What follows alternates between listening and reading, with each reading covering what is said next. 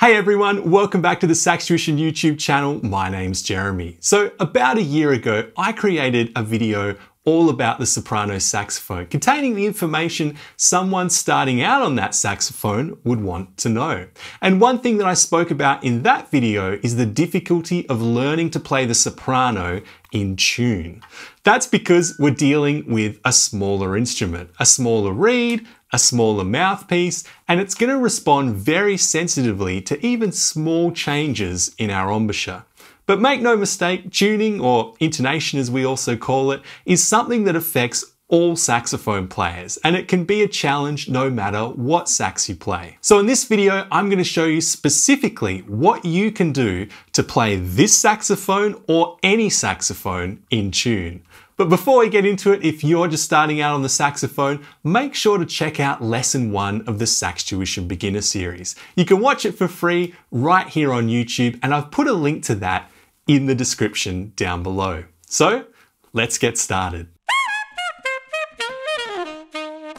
Now, first things first, here's a video which I think should be required viewing for anyone starting the saxophone, especially the soprano. But just brace yourself.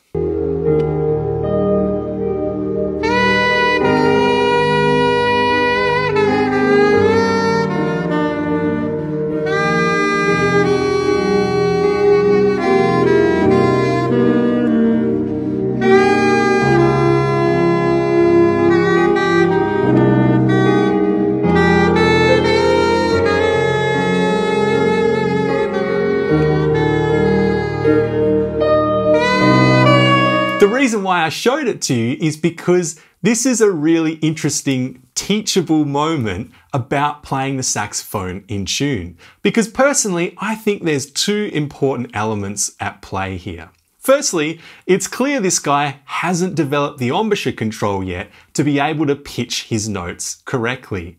You see, as you move through the range of the saxophone, your embouchure needs to change with you. This is something that I spoke about in an earlier video I made in the Tone Tip series called How to Play in Any Range. And for those interested, I'll link to that video down below and in the end screen of this video. Now, as a quick demonstration, I'm going to play a D major scale over 2 octaves, but crucially, I'm not going to change my embouchure at all. It's going to stay locked in place. Let's see what happens.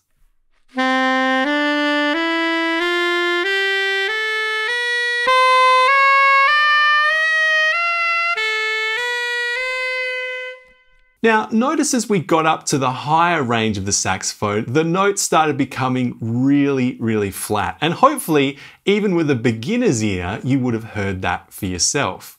The solution is to support these higher notes by adding a bit more pressure on the reed with our bottom lip. That's going to make the pitch a little bit sharper so we can play those upper register notes in tune. But here's the catch. A common problem that beginners face is actually overcorrection. Most saxophone players will actually find themselves playing sharp in the upper register because they've learnt that they need to support the higher notes to get them out clearly, but they just haven't learnt exactly how much pressure to use. Just have a listen to how easily we can manipulate the pitch of a note by using a combination of our bottom lip and our jaw to bend the notes up and down.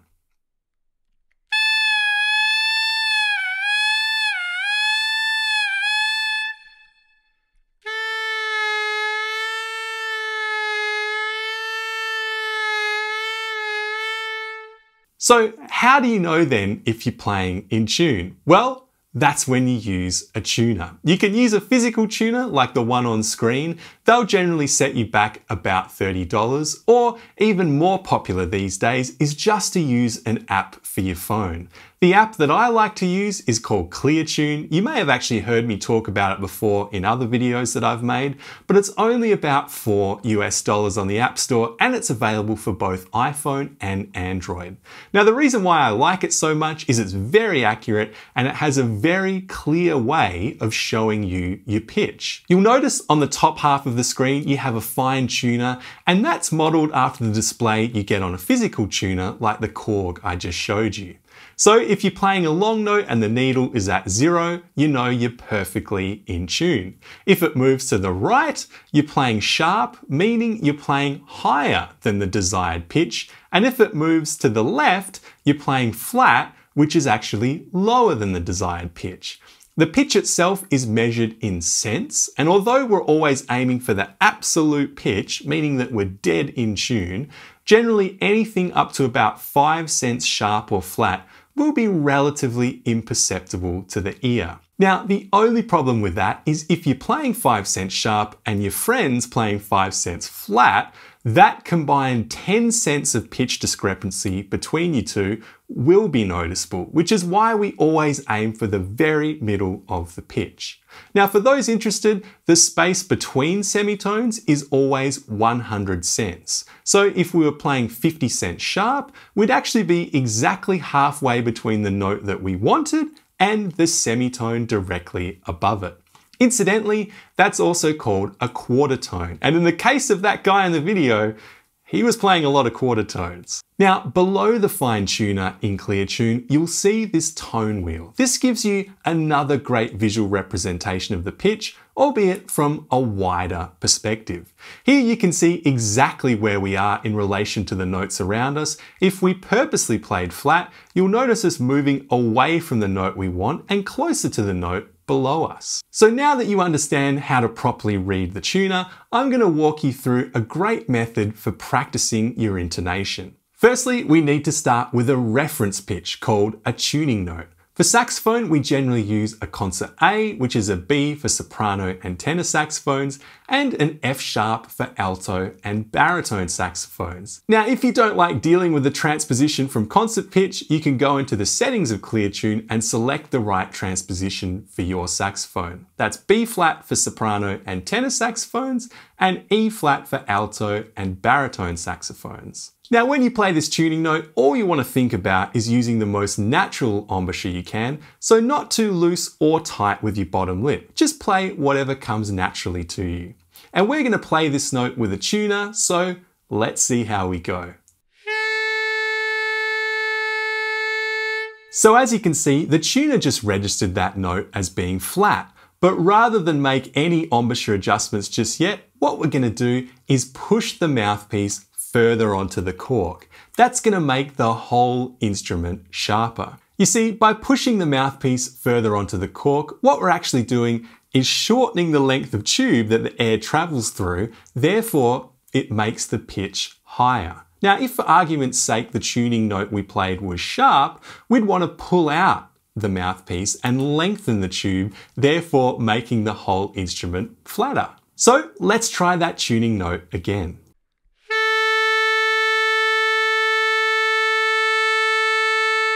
Great, so you can see now that we've got that note in tune using the most natural embouchure we can. Now, it's important to note that it may take a couple of adjustments with the mouthpiece before you get the pitch in tune. You may find that you need to push in or pull out even further, or even that you overcorrected and need to split the difference somewhere.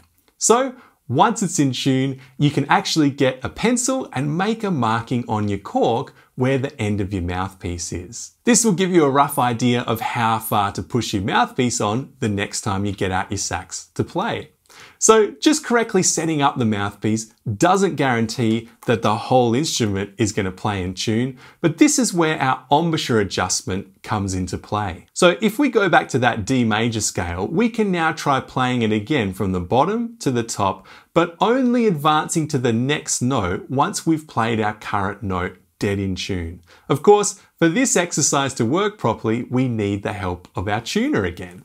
Now, take your time with this. Don't rush through it. Make sure you get a good idea of what your embouchure feels like and how much pressure to use to get the very center of the note before you advance to the next note.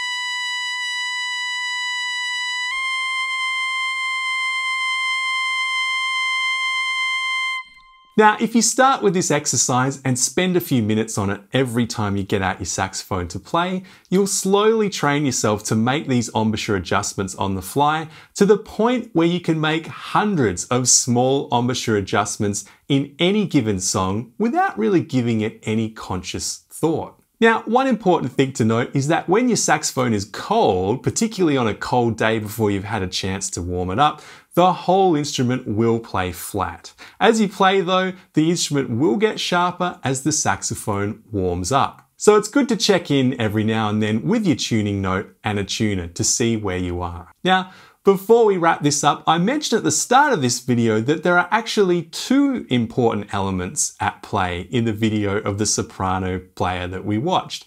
Number one was that he never developed the control over his embouchure to play in tune, which we've already covered. But equally as important is that it's clear he couldn't really tell that he was even playing out of tune.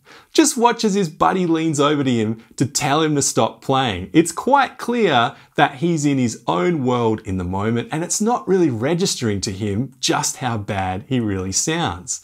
Because the other part to learning to play in tune is training your ear and developing the awareness when you play to hear the blend between yourself and the instruments around you. Now, of course, you might be sitting there thinking, how could he not have heard that? I could hear that, and I'm only a complete beginner.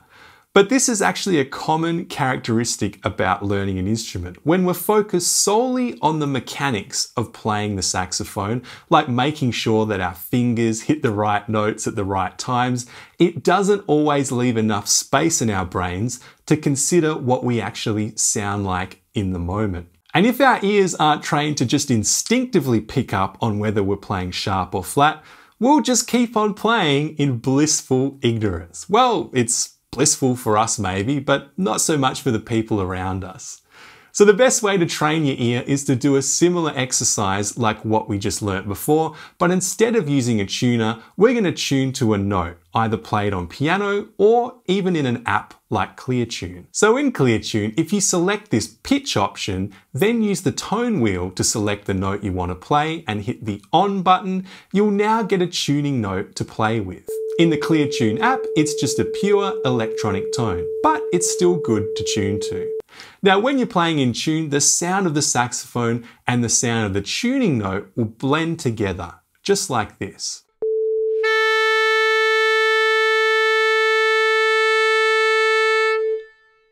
But if we play out of tune, the two notes will bounce off each other and you'll hear this wobbly, oscillating effect.